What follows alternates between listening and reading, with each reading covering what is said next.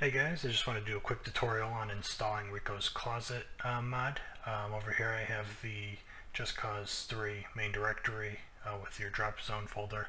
Over here is the zip file that you download for the mod, Rico's Closet. Once you open that up, you'll have different folders for the textures that are available at the moment. If we take a look at Annika 1, inside you'll have two pictures, a front and back view of what the texture looks like on Rico. Another example here is Mario, but I kind of like the Dima texture. Kind of looks like a skydiver outfit, which is fitting for Rico, so we're going to go ahead and choose that. So once you choose which one you want, you just double click the folder and drag the models folder into your drop zone.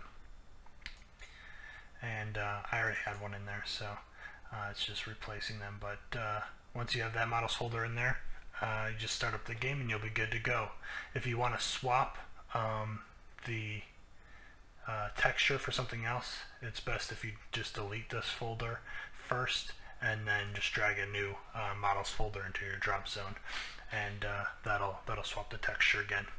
If this video helped you out, please like the video and subscribe to my page. Thanks.